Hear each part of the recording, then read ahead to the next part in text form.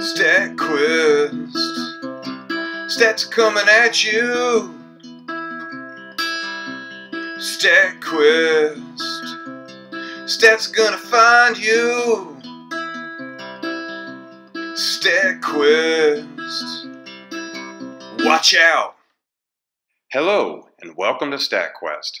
StatQuest is brought to you by the friendly folks in the genetics department at the University of North Carolina at Chapel Hill. Today, we're going to be talking about linear discriminant analysis, which, let's be honest, sounds really fancy. And it kind of is, but not really. I think we can understand it. Let's see what it does, and then we'll work it out. That is, let's look at some examples of why we might need linear discriminant analysis, and then we'll talk about the details of how it works. Imagine that we have this cancer drug, and that cancer drug works great for some people, but for other people, it just makes them feel worse. Wah, wah. We want to figure out who to give the drug to. We want to give it to people who it's going to help, but we don't want to give it to people that it might harm. And since I'm a geneticist and I work in a genetics department, the way I answer all my questions is to look at gene expression. Maybe gene expression can help us decide. Here's an example using one gene to decide who gets the drug and who doesn't.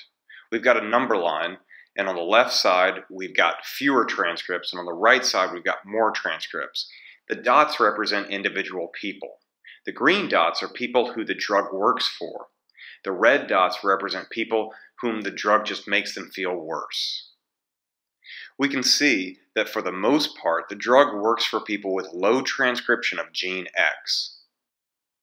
And, for the most part, the drug does not work for people with high transcription of gene X. In the middle, we see that there's overlap and that there's no obvious cutoff for who to give the drug to.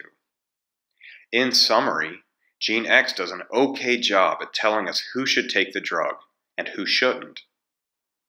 Can we do better? What if we used more than one gene to make a decision? Here's an example of using two genes to decide who gets the drug and who doesn't. On the x-axis, we have gene X, and on the y-axis, we have gene Y. Now that we have two genes, we can draw a line that separates the two categories, the green, where the drug works, and the red, where the drug doesn't work. And we can see that using two genes does a better job separating the two categories than just using one gene. However, it's not perfect. Would using three genes be even better? Here, I've got an example where we're trying to use three genes to decide who gets the drug and who doesn't. Gene Z is on the Z-axis, which represents depth. So imagine a line going through your computer screen and into the wall behind it. And the big circles, or the big samples, are the ones that are closer to you, and the smaller circles, smaller samples, are the ones that are further away. And those are along the Z-axis. When we have three dimensions, we use a plane to try to separate the two categories. Now, I'll be honest, I drew this picture, but even for me it's hard to tell if this plane separates the two categories correctly. It's hard for us to visualize three dimensions on a flat computer screen. We need to be able to rotate the figure and look at it from different angles to really know, and that's tedious. What if we need 4 or more genes to separate two categories? Well, the first problem is we can't draw a 4-dimensional graph or a 10,000-dimensional graph. We just can't draw it. That's a bummer. Wah, wah. We ran into this same problem when we talked about principal component analysis, or PCA. And if you don't know about principal component analysis, be sure to check out the StatQuest on that subject. It's got a lot of likes and it's helped a lot of people understand how it works and what it does. PCA, if you can remember about it, reduces dimensions by focusing on genes with the most variation. This is incredibly useful when you're plotting data with a lot of dimensions or a lot of genes onto a simple XY plot. However, in this case, we're not super interested in the genes with the most variation.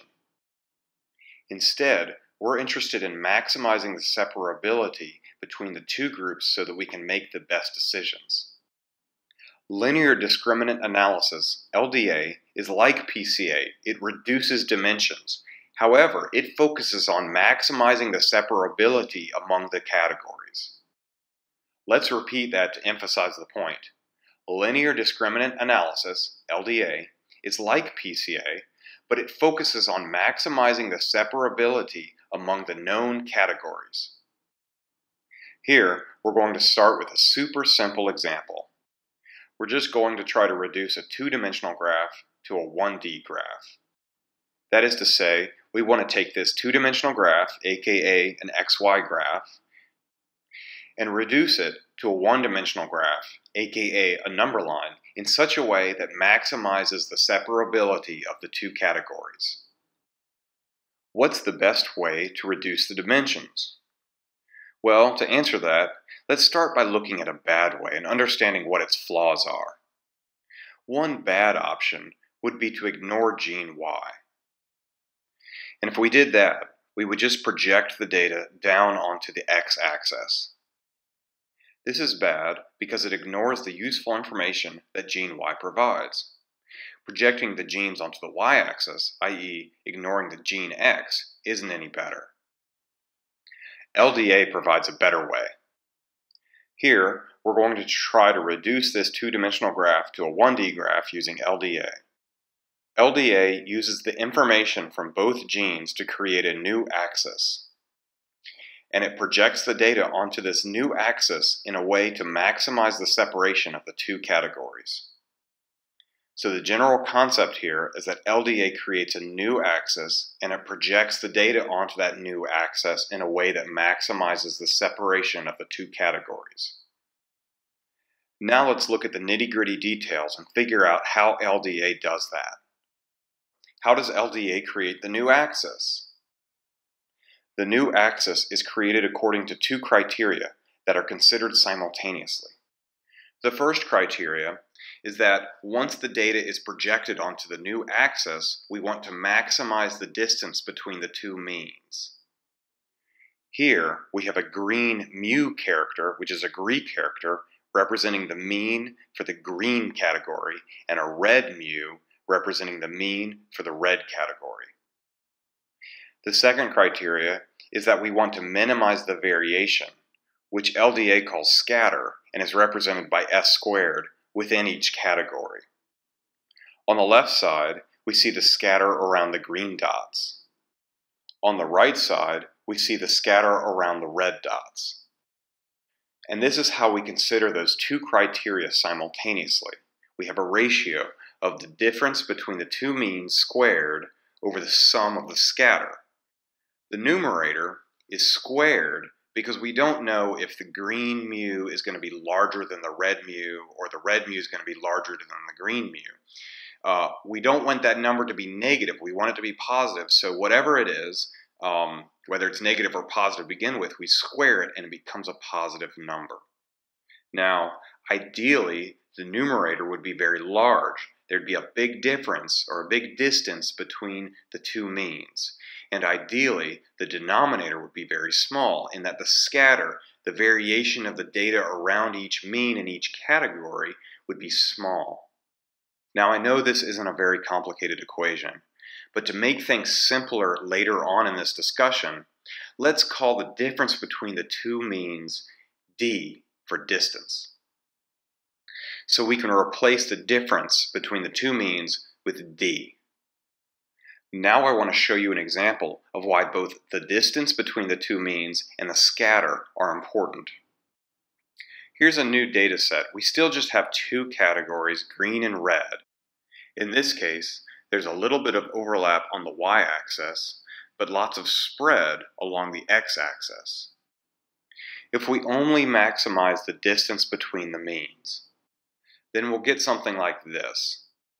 And the result is we'll have a lot of overlap in the middle. This isn't great separation. However, if we optimize the distance between the means and the scatter, then we get nice separation.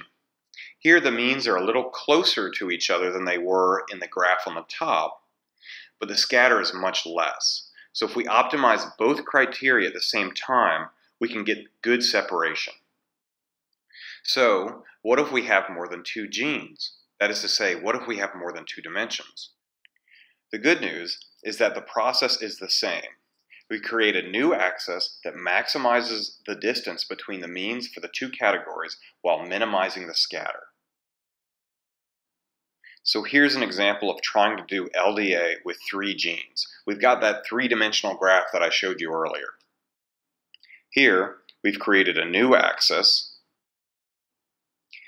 and the data are projected onto the new axis.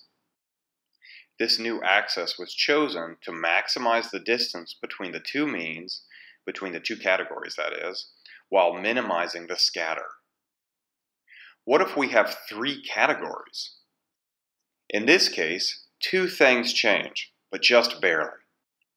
Here's a plot that has two genes, but now we have three categories. The first difference between having three categories as opposed to just two categories like we had before is how we measure the distances among the means. Instead of just measuring the distance between the two means, we first find a point that is central to all of the data. Then we measure the distances between a point that is central in each category and the main central point. Now we want to maximize the distance between each category and the central point while minimizing the scatter for each category. And here's the equation that we want to optimize.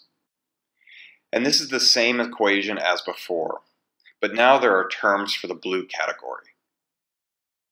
The second difference is LDA creates two axes to separate the data. This is because the three central points for each category define a plane. Remember from high school, 2 points define a line and 3 points define a plane.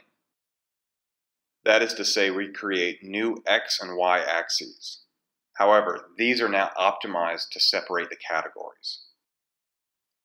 When we only use two genes, this is no big deal.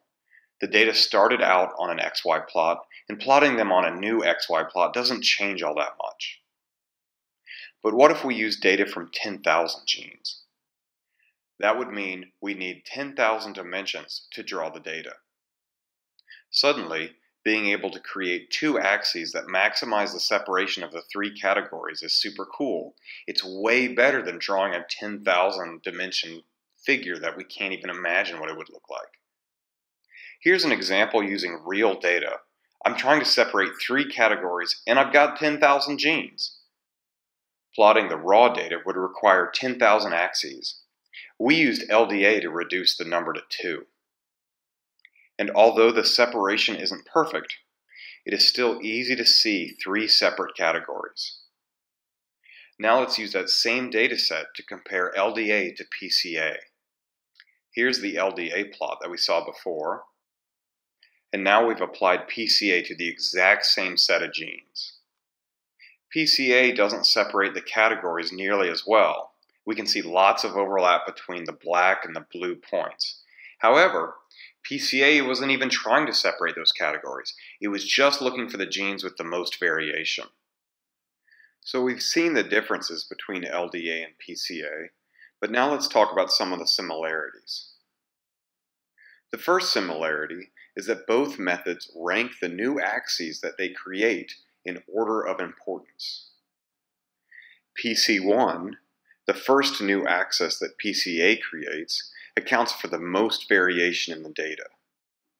Likewise, PC2, the second new axis, does the second best job, and this goes on and on for the number of axes that are created from the data.